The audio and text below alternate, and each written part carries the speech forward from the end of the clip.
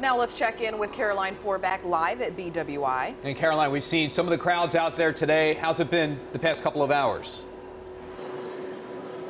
Well, 30,000 people are expected to fly out of BWI today and tomorrow. But as you know, severe weather could complicate their plans and make for a very stressful trip.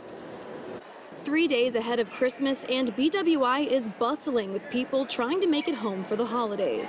Pretty stressful with 2 kids, and the weather doesn't help. This weekend, travelers face severe weather locally and nationwide. BWI saw 27 cancellations before noon, according to the Maryland Aviation Administration, mostly flights to the Midwest. We still have this weather system that's traveling from west to east, hitting the Midwest and the Northeast, and so as that matures, we will expect more cancellations. WJZ spoke with 2 midshipmen who were crossing their fingers, hoping their flight would not get canceled. I mean, as much as I love the Academy so much, being there for an entire year without seeing your family for the first time is a little difficult, right? Were you nervous that weather was going to disrupt those plans? Oh, yes. Oh, yes. I think we all were. We had some teammates that their flights got canceled. We knew about the weather storm, but my flight looks like it should be good. When dealing with severe weather, especially during busy travel times, airport officials recommend getting to the airport a couple hours early and checking your flight status before you leave your house.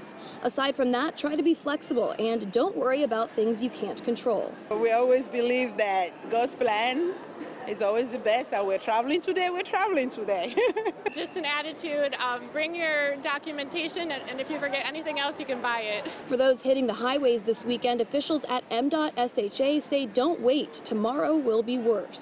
Do what you have to do today, because we're recommending tomorrow before sunup all the way up through noon.